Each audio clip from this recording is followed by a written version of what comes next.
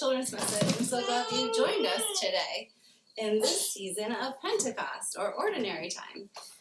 Before we get to our new story, let's remember what we had in our story last time. Last time we were remembering that we don't just want to hear the word, we want to do it too. So let's remember how we can listen to the message today and think about it all week long. So let's turn in our VeggieTales Bible to Mark 7:24 through 37, and it reads as follows. Jesus went from there to a place near Tyre. He entered a house. He did not want anyone to know where he was, but he could not keep it a secret. Soon a woman heard about him, and even an evil spirit controlled her daughter. The woman came to Jesus and fell at his feet. She was a Greek born in Syrophoenician. She begged Jesus to drive the demon out of her daughter. First, let the children eat all they want, he told her. It is not right to take the children's bread and throw it to their dogs. Yes, Lord, she replied, but even the dogs under the table eat the children's crumbs. Then he told her, this was a good reply. You may go. The demon has left your daughter. So she went home and found her child lying on the bed, and the demon was gone. Our other story says, then Jesus left the area of Tyre and went through Sidon.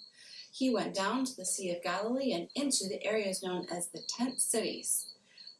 There, some people brought a man to him. The man was deaf and could hardly speak. They begged Jesus to place his hands on him.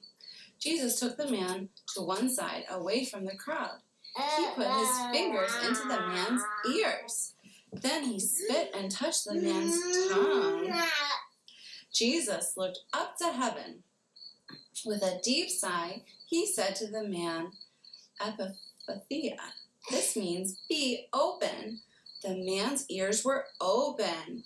His tongue was freed up, and he began to speak clearly. Jesus ordered the people not to tell anyone, but the more he did so, the more they kept talking about it. People were really amazed. He has done everything well, they said. He even makes deaf people able to hear, and he makes those who can't speak able to talk. Wow! We had two people today in our story who really needed help from Jesus. And did you know that can be us too? We might really need help, and it's okay to ask for help and to be open to receiving help from others and even God's help.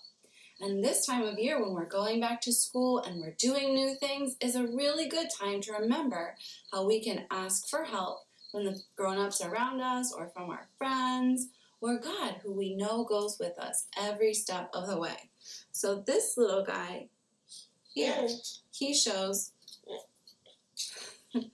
his hand is actually up like this. Didi, can we show them? Excuse me. Okay, his hand is up like this because he's showing that he's ready to receive help, and we can do that too. So before we end today, let's put our hands together in prayer.